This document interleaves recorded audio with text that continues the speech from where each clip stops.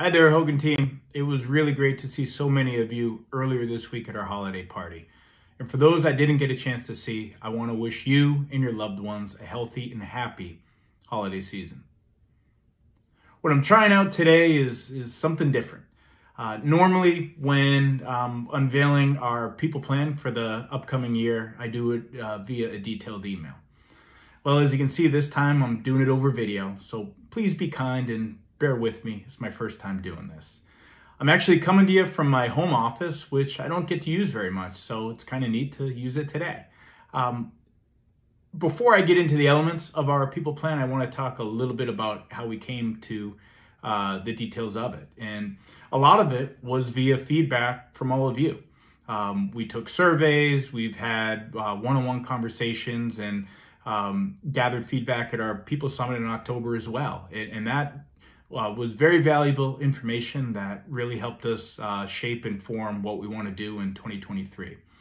So I'm excited to announce the key elements of our plan, and there are 5 of them. The first is the establishment of a community fund, and Hogan Company is going to allocate $25,000 towards this fund. What the fund is the chance for you and your restaurants to make a mark in the communities in which you do business. So if your crew, your managers, customers have a cause, an event, something that you want to be part of and support, let us know all about it. And we have money available to put towards stuff that's going to make your communities a better place. The second thing is our People Fund. And by now, everybody's aware and comfortable using our People Fund, but we're going to bump up the monthly allocation from $75 to $100 a month. I hope that this helps you guys amp up what you can do for your teams. And again, be creative, come up with great ideas. If you need good ideas, we've got a support team with Diana, supervisors, and others that can share best bets of what other restaurants are doing to help reward people, both crew and managers.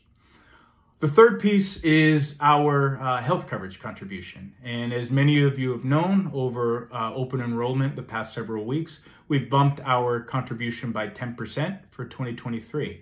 I'm proud to be doing that and think that for many of you, it'll be impacting your wallets and pocketbooks in a positive way. The fourth thing is a big thing. And as we all know, our shift managers play such a key role in our restaurants. They are the glue that oftentimes keep our restaurants together. And you folks, the GMs and soups, need as many good and qualified shift managers as we can get. So what we're going to do, effective January 2nd, is bump our certified shift manager pay and department shift manager pay by $1 an hour. This is a step, hopefully, in helping you run better restaurants, have lower stress levels, and ultimately have lower turnover. And we'd love to have crew people get excited and interested in becoming certified shift managers so that they can get this pay raise too. The last piece is an important one, so I'm saving the best for last. And you know, what we need to do now that we're finally emerging from the COVID pandemic and getting used to this new normal, we got to bring back fun into our restaurants. Our holiday party was the first step in doing this, and we had a blast bowling just the other night. We hope to do another big event before the summer kicks in next year. And then throughout the year, I've asked supervisors and others to have, you know, informal patch meetings outside of restaurants where we're not talking about McDonald's, where we're doing something fun, team bonding stuff, just shooting the breeze, all those things. We need to bring a lot more fun back into our restaurants. We work hard enough as it is. So these 5 elements are ones that I'm excited about. I hope that they're going to bring positive change into our restaurants. And I'm really proud that we're doing this in the year in which we've had a really tough time with cash flow. And I know how hard all of you have worked, and I'm thankful for it. But a down year with cash flow isn't keeping us from investing and reinvesting in our people. And with this plan, we're committing more than $600,000 to people initiatives for 2023. And believe me, This is just the start. It's not the finish line. We have more to come.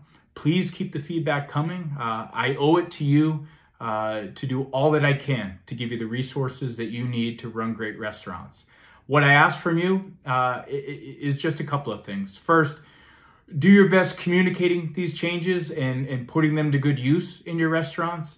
And then as we go through the course of the year, I am not going to rest until I feel like we're in a better place staffing-wise. So we're going to go throwing a lot more things up against the wall. Some of them are going to stick. Most of them aren't. What I ask you is to keep an open mind, give things a fair shot. And if we do that, we're going to have a really great 2023. All right. Hope this went okay. Have a happy holiday season, everybody. Bye-bye.